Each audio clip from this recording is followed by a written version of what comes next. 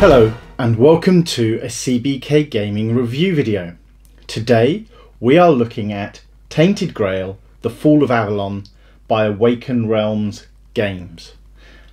This is a 1 to 4 player cooperative game where you take on the role of a local hero trying to understand why the menhirs are going dark.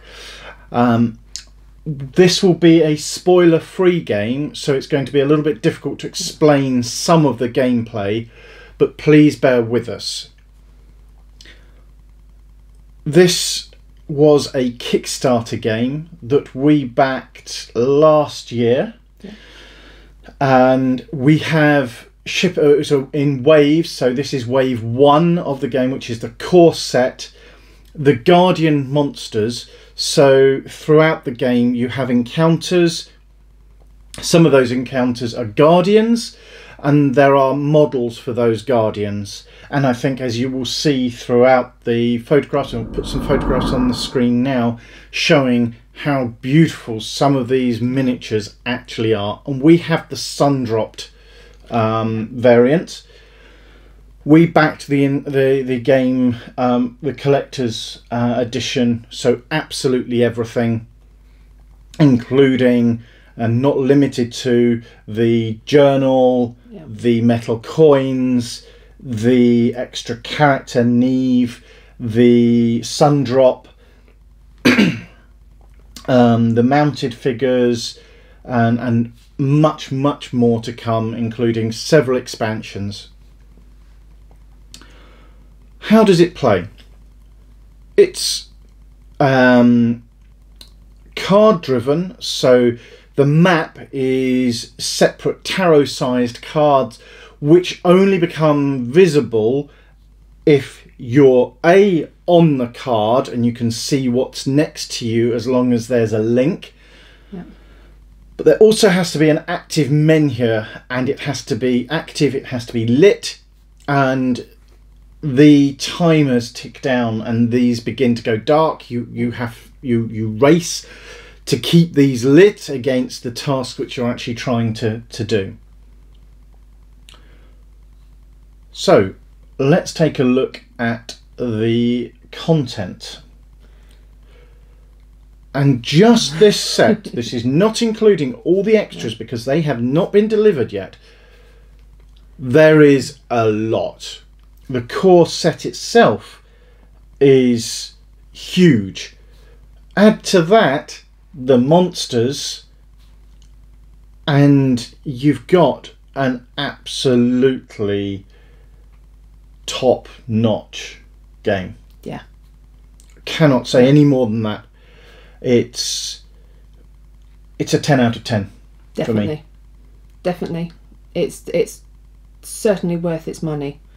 And I mean, we've been playing this, I think, almost every day since it arrived just over a week ago, and we still haven't even got halfway through the location deck of opening up how big the map can be, and we haven't met every encounter that there is. Nowhere near. We've just dipped our toe in the chapters, really. And the story, it's huge. I mean, we're only 4 chapters in now. Yep.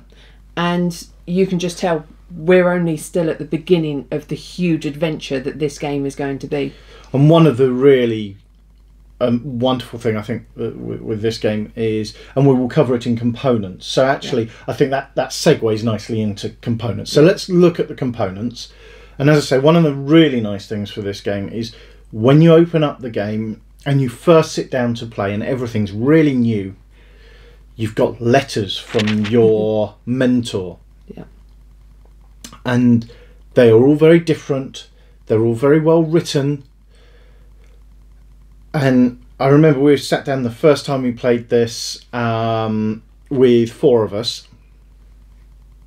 So we had CBK Gaming, so Karen, myself and Chris, and Guy, LARP coach. And we all divvied up our characters, and because we'd done the tutorial, we decided Boars was not going to be played, so Lark Coach opted for Maggot, and the letter, and watching his face just drop at the quite brutal letter that he received from his mentor, really set the game and set the scene. So I really thought that was very good. It's a nice way of subtly setting up the backdrop to your character, a little bit of the backstory, without just having to read, this is who your character is. Yes. It's in character that you're finding out who you are and what people think of you before you even set out. It was really does set the scene. Yeah. So again, for content, as I say, this is the sun-dropped variant, and I've seen even the miniatures without the sun-drop. They are beautifully sculpted. There is some absolutely lovely detail on these figures. I think the sun-drop does cover up some of the miniatures, so you don't see any of the loss of detail or the mold lines. So I don't know what they'd be like without the sun drop, but they do look. We've seen miniatures painted and they look outstanding. So again, I'm going to give this a 10. This is the only game that's got 2 10s for me. And I love the character boards, that they've actually got slots for the cubes to fit in. Yes, so they're not sat on top. They actually slot into the holes. The whole character. The character comes out. A card comes out, tells you how to set up your starting attributes, gives you a little bit of information about the character, and then you simply fit the character in. Upside down's not so easy. This will become apparent with Neve, who is a sort of floating character, and I really like what they've done with her. She's very mysterious, though got us in a lot of trouble when I played her, deleting our reputation as you go along. I mean, the cards are good quality as well. And beautiful artwork, outstanding artwork, absolutely driven. You can tell we absolutely love this game. We're really passionate about playing it, really enjoy the game. The components, the cubes, the timers, the grail symbols, the coins, the customized dice, everything is just beautifully made. You can tell that Marcin and his team have put their heart and soul, as they do every game they produce. And for me, it's little bits like the Journey book, which you're going from page to page to page, constantly turning pages. They've made it spiral bound, but they've done it in the spiral way that it's going to last. Yes, it doesn't catch. They've done the quality of it. Yeah, the pages don't catch as you're turning it. They've thought about little things like that. What's going to be the most hard-wearing item in the game? Let's make the quality of that extra careful. They've done it beautifully. The other thing that I find really nice is the map. I like maps in general. I find them fascinating, and that drew me to Oathsworn. Yes. So the maps in with the Kickstarter for Oathsworn, I really like them, and they're really intricate, beautifully crafted. But this game, they're not.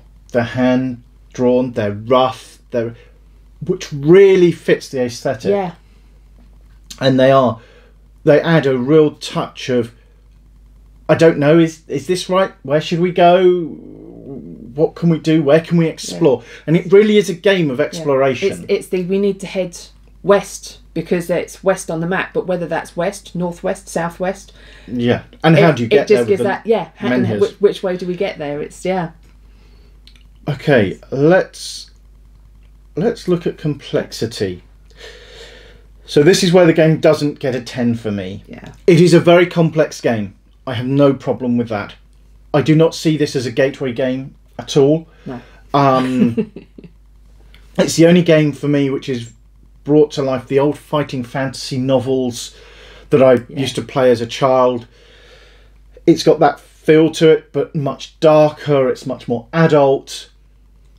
The rules are written in the same style of English that the journal book is written. They could be much simpler. Yeah.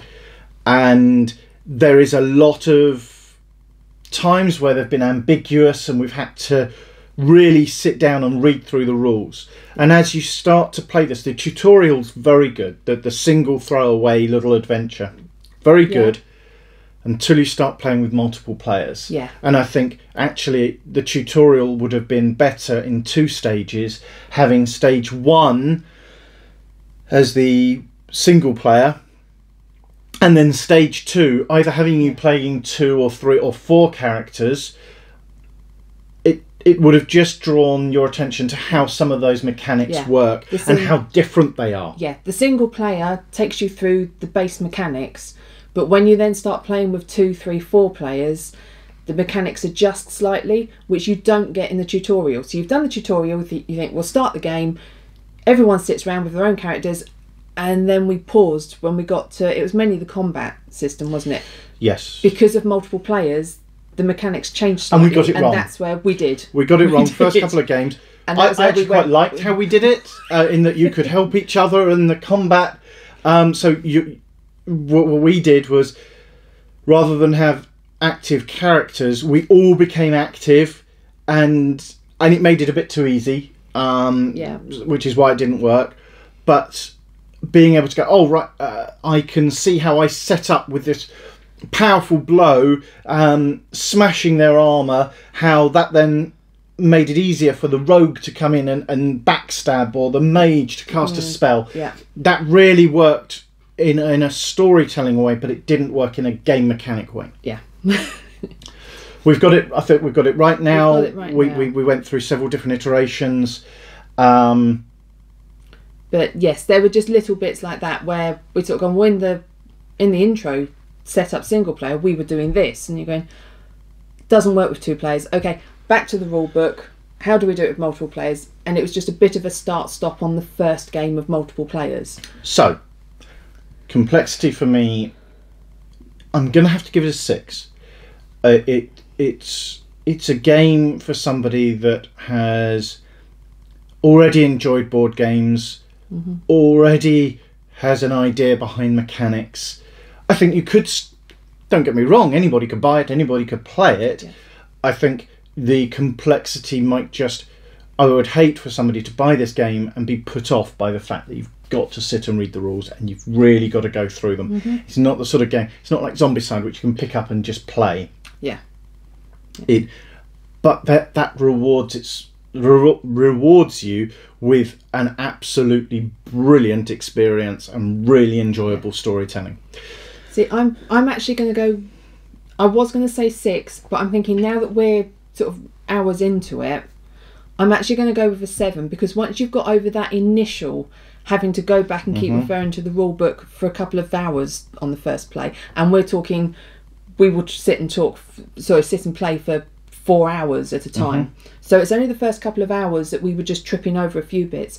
After that, I mean, yesterday, this morning, we were just rolling through it quite easily. Once you've got it into your head, it is easy to keep going.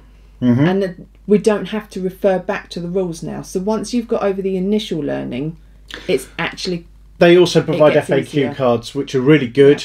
Yeah. So, yeah. Okay. Replayability. It's a cooperative game. Yeah. That automatically loses a point, if not more. However, that being said with this, there's different modes. So there is a competitive mode, there is a challenging mode, which I dread to think how that's going to play out. The initial way of playing it is very much the story, but the challenge, once you've perhaps completed that, is how efficient can we actually complete the quests. Not only that, there are different ways of doing things. Now, I don't want to give too much away. No. There was a point where we were playing where Maggot was yet again going insane and having to rest, I decided as Boars to go on a little adventure. And Boars, being Boars and not really very diplomatic, started, I think the best way to describe it is to fund a rebellion. Yes. Much to Maggot's chagrin. And I really like that aspect, that we can change the game. Yeah. We can affect things by deciding to just be brutal, to steal, to lie, to massacre a group of peasants for not necessarily just being there, but being in our way. Or you can return to the game and try a different way. Try diplomacy. And I really like that. Yeah. And I like that depending on who you're playing, there's some locations that you go into, and when you explore, it's got the, do you want to do this or this? Or, if this character is in this location, you get an extra option because only that character would know to do that in that location because that's who they are. Heavily personalised. And it's, we have to point out that's not for every character. It is for the core 4. I don't believe that you get it with Neve. But we're yet to find out. We'll find out. So replayability, I think with everything they've added, with the decks as they are, the amount of random encounters. So the randomness here is the encounters, not the combat. Combat being that card-driven style combat. And the amount of different skills that you can get, the different items. There is a lot of replayability here if you enjoy this style of game. I'm going to give it an 8 out of 10. I think it depends on how good your memory is. How much you remember. How much you remember. Because we played this four player, and then we played 3 player, so we set up again, and then we set up and did a 2 player and ran that campaign for a couple of days. Yes. So we'd done the initial part about 3-4 times over, and because we'd done it within a couple of days, I knew what locations I needed to go to for certain parts of the story, for the key parts. So I was going, well, replayability is starting to get a little low, but if you're going to sit down and play one campaign with the same group of friends over a number of weeks, by the time you get round to going, no, let's start a fresh one, you're going to have forgotten the choices that you made. And there is so much of what you do in between and choices that you make on the locations during which can actually affect those main parts of the story. So yes, I'm going to agree with you and go with an 8.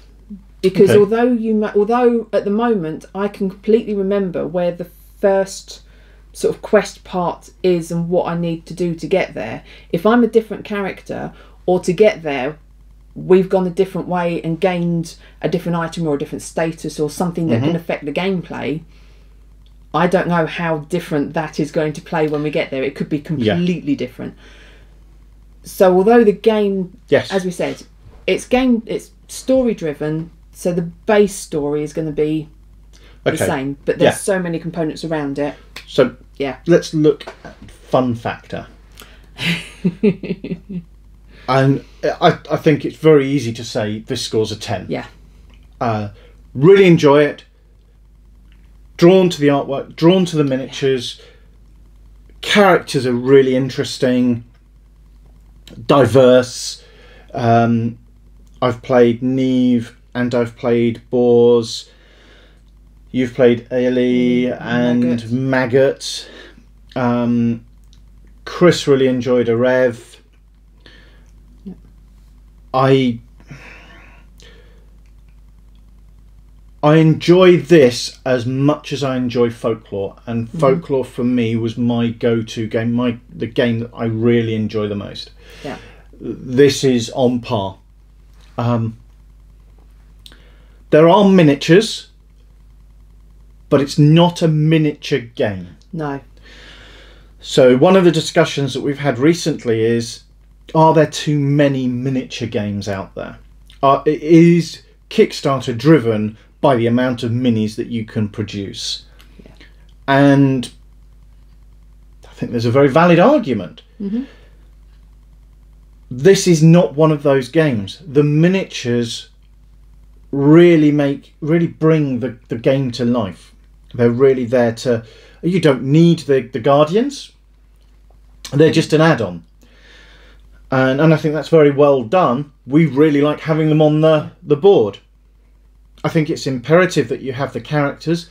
It brings the board, it gives that three-dimensional lift. The menhirs work really well. So, yeah, it's beautifully fun because it's a balancing puzzle. Mm-hmm. You've got to balance how much health and energy and terror you have against where you want to go to fulfill the quest that you've given yourself. And can I do it yet, or do we need to take another day? But if we take another day, we're closer to this menhir going out. So do we go and try and light this menhir and then come back to that? And it's frustrating at times because you want to do everything, but you've got to make that choice, which if you were living in this world, that's what these heroes would be doing. Yeah. They're torn between, do I go back home and do this, or do I carry on the quest and do that? But you can actually split up. Brilliant. The party can split up, and you can choose to do different things. One of the really good fun factors for me is the fact that you are juggling your health, your mental sanity, the energy that you have, your exhaustion. Are you panicked? Are you going insane? And there's all these elements add up and make it complex, but it's thoroughly engrossing. It's really immersive. You really see this story coming to life in no way that I've seen any other game of this style do. Folklore draws me in. Folklore makes me really think about the character, and it's that role-playing game in a box. Memento Mori does something similar, but Tainted Grail pulls me into an Arthurian world, which I already really enjoy. I love the theme. I really find it a fascinating way that they've approached it with the artwork and the mythology that's written into it, and the subtle changes they have, and the little Easter eggs of nods to certain films, which I'm not going to spoil, that just made us laugh yesterday. So definitely fun factor is a 10. Yeah. And for me, when we were saying about up until now, Folklore has been our favourite of this year. It's 2018, but we've still been playing it right the way through. But that I've found is, I get so much into the character in Folklore, and it's the role playing the character on whatever quest and journey we're doing at the time. This, I love the character I'm playing, but I'm fully in love with the story, and it's darker. It is. Folklore was dark. This is an adult game. This goes down another level. It's and I do think that should be mentioned. Actually, I think this is. I would say it's a teenage game. I think 16-year-old, fine. It's not as adult as, say, Kingdom Death Monster, if I was to use that game as an example. But it does touch on some dark themes. Some horror, slight horror, fantasy horror. Some quite shocking things, actually, which have really surprised us. It was really good, and I like that. I like the when our ideas become subverted. I really do enjoy that, and I think, as we say, Marcin and the guys have done an absolutely fantastic job. So, overall, I don't give games a 10 because I do not believe that there is any game out there that is perfect. If I was to design a game, I'm sure the games that we are designing, they may be perfect to us, but they're not going to be perfect to other individuals out there. This is as close to a 10 as I believe a game can get, along with folklore. Yeah. So to me, this is a 9, really teetering on that it's perfection. That. If we did fractions, it would be a 9.9. It is. Yeah. Yeah. Yeah. We have completely fallen in love with the world that's being created, and they've done an this game. absolutely outstanding job. Yeah. And we knew that would be the case. We had the honour to play it at UK Games Expo, and were really drawn into the game, eagerly waiting. We're very pleased that we were in some of the first people to get the game. And I actually have to say one thing about the delivery. Other Kickstarter campaigns really need to take note. This shipped, landed in Poland, I think it was Poland or Germany, and was shipped within days. And I've seen people saying exactly the same. Left Poland, arrived in America 2 days later. Absolutely hats off to the Kickstarter campaign. Yes, it was delayed. What Kickstarters, most Kickstarters have experienced some sort of delay or issue. I have no problem with delays as long as they're communicated to the audience, which they kept us informed throughout the process. Yeah. So, and they've been really good in asking for feedback. That's what I was going to bring up. Is actually, as soon as we got the game, we did an unboxing video and we posted it on their Facebook page. And we're asked,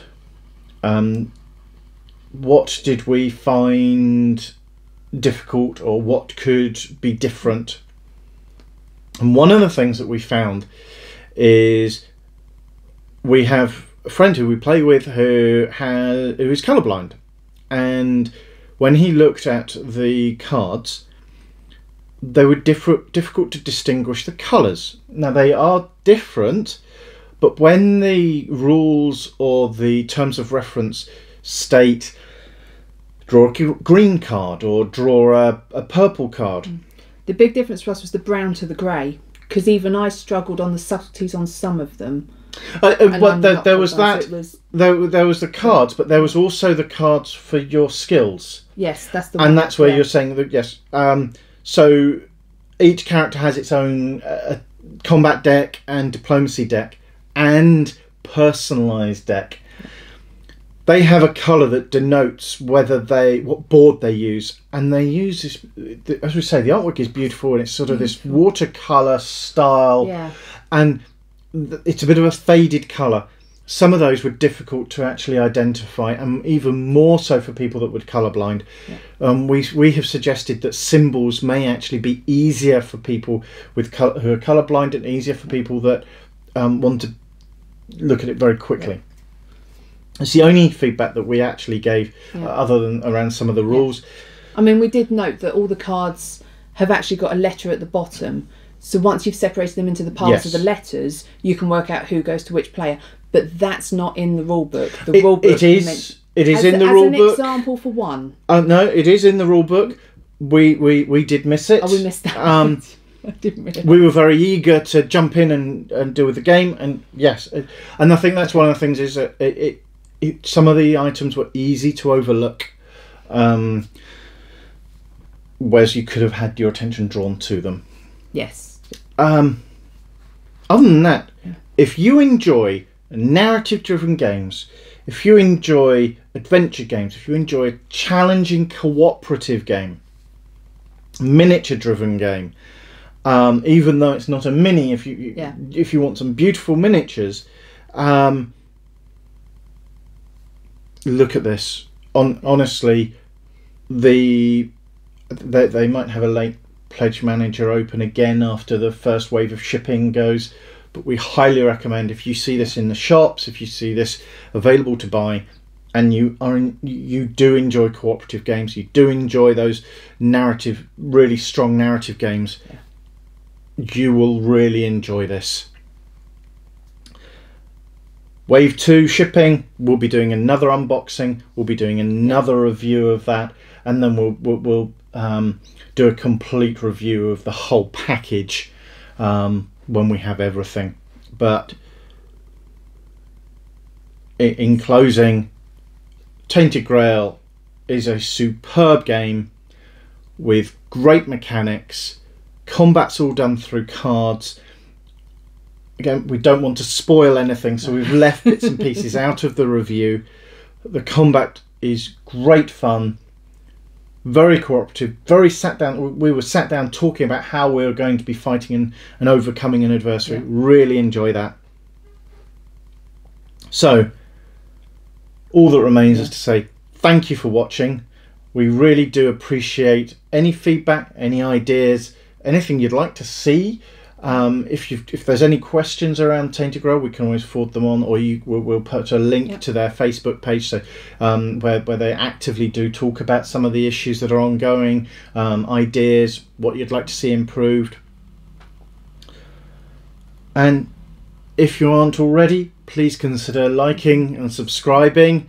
And we really do appreciate those people that do take time to subscribe to us and watch our videos. We really enjoy sharing our passion for board games with the community that we're building. So, thank you, and we'll see you next week where we'll be reviewing a new game. Yeah. Thank you very much. Thank you. Bye.